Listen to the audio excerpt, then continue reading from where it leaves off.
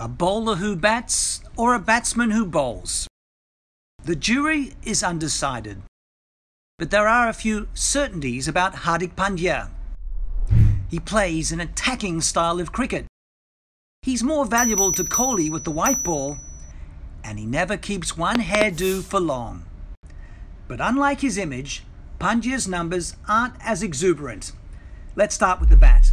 After his fighting 76 in a high-pressure final in 2017, when he first showed potential, he's made just 250s, both at home. That said, he's batted at number 7 for most of his short career, a reason why he averages under 30, but still makes the most of the few balls he gets to play. Arguably, Pandya gives more utility when it comes to bowling, especially in short formats. But again, except for the one over in which he defended 11 runs to knock Bangladesh out, he doesn't have many heroic performances to boast of.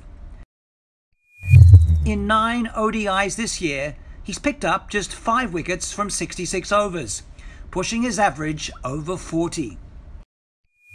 In his second Asia Cup, as Pandya prepares to face off with these higher-ranked all-rounders, he would note that while flashes of brilliance are good, consistency is better.